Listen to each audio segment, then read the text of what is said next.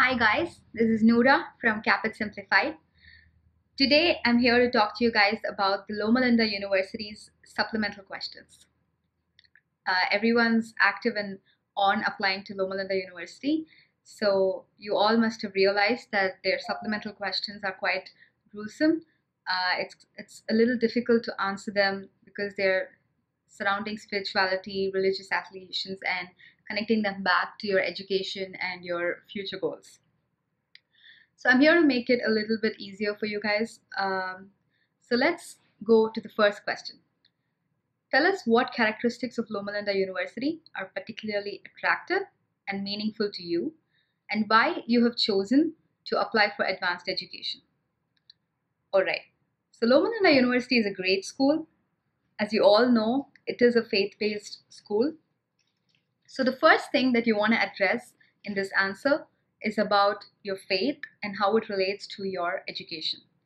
So if you do share their religious affiliation, which is Seventh-day Adventism, feel free to talk about that and talk about how it has been integral to your learning experience and your future goals.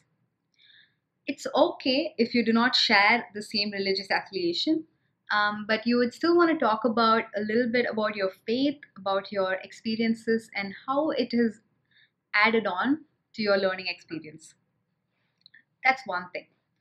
So apart from that, Loma Linda University has a lot to offer in terms of research, in terms of mission trips, community volunteering, and so on.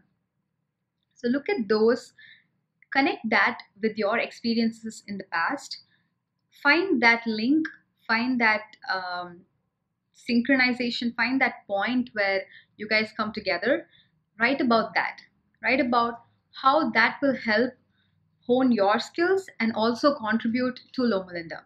It's not just important to talk about what you can gain out of the school, it's also important to talk about what you can contribute to the school. So it's a two-way street. Keep that in mind. And then another thing is, it's not easy to just look at the website and do a bit of scrolling, see what the school does, and write about that in this answer. It's very clear to the admissions committee that you have not gone beyond superficial scraping. So show them that you're really, really passionate, you really want to go to the school. There are a bunch of ways in which you can do this.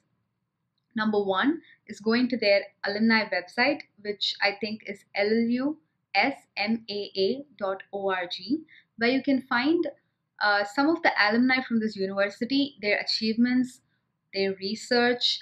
Look at this and see what resonates with you, and you can talk about that.